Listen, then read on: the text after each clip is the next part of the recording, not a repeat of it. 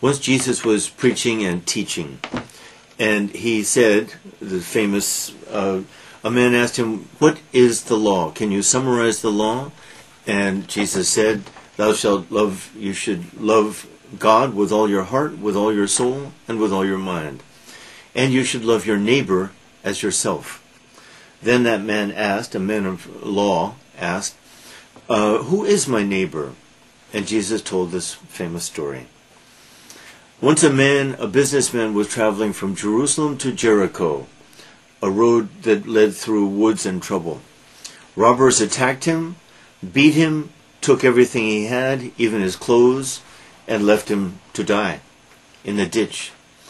Along came a priest from the temple, but the priest looked the other way. He didn't dare. He thought he didn't dare help the man. Then a teacher, a Levite, came by. He too passed by. Now these were two holy men, and everyone thought these are the best of men, but they passed by. Along came a Samaritan. A Samaritan was a man from Samaria in the north, and most Jews thought that these people were dirty, unclean, and they looked down on the Samaritans. But the Samaritan pitied the man, and he bandaged his wounds, and he helped him. He put him on his donkey and carried him to an inn, I-N-N. And he left him there for the innkeeper to take care of. The next day he came back, gave the innkeeper money, and said, "Whatever it costs, I will pay. Take care of the man." So, then Jesus turned to the man of law and said, "Which of these people was the neighbor?" Samaritan. "Go and do the same thing. Go and do kindness the way the Samaritan did," said Jesus.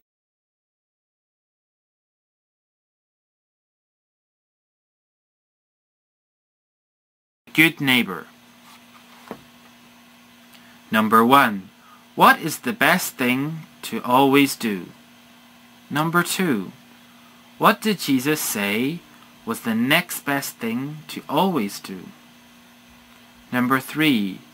What happened to a man who was traveling from Jerusalem to Jericho? Number 4. What did the robbers do? Number 5. Who passed by the man first? Number 6. Who walked by the man first?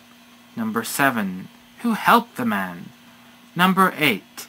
What did most people think of Samaritans? Number 9. What did the Samaritan do for the man? Number 10. Who of the 3 passers-by was the best neighbor?